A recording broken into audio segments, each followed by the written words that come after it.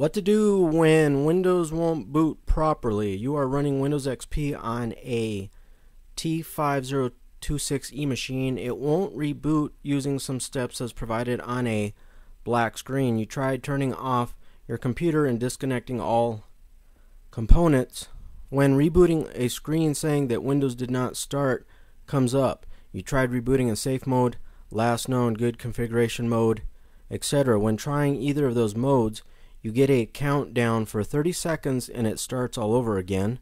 If you can't boot into any of the safe mode options, then do you have a Windows XP installation disk available? If you do, then you can boot off that CD and go into Recovery Console. Type in check disk space /F space /R into that console, and that scan might take a while, a couple hours possibly. Depends on the size of your hard drive. Also, you can type in SFC space /scan now into that Recovery Console. Both those scans might fix your issue.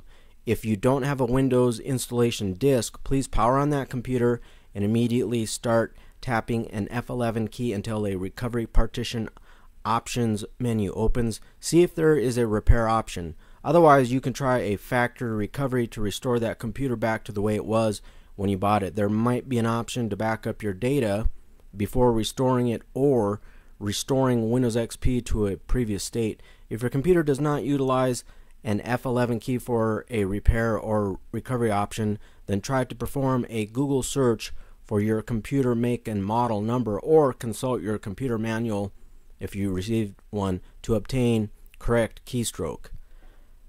These possible potential tips and fixes are not just exclusively for Windows XP. You can certainly try this on Windows XP, Windows Vista 7, 8, 10, and also if you know your make and model of computer, you can try to find out the recovery partition keystroke.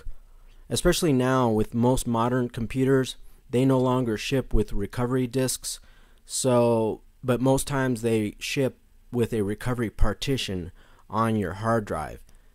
F11 is one. It really depends on the manufacturer. I think IBM is enter key. It just really depends. That way you can try to repair your computer using the recovery options. Sometimes there's a repair option like with Vista 7 and 8 and 10. And then sometimes there's a advanced options menu where you can go to a command prompt and then run some scans. And then also obviously recovering your computer, restoring it back to factory the way that you received it when you bought it. Some recovery options include data backup, some don't. It just depends. Adios.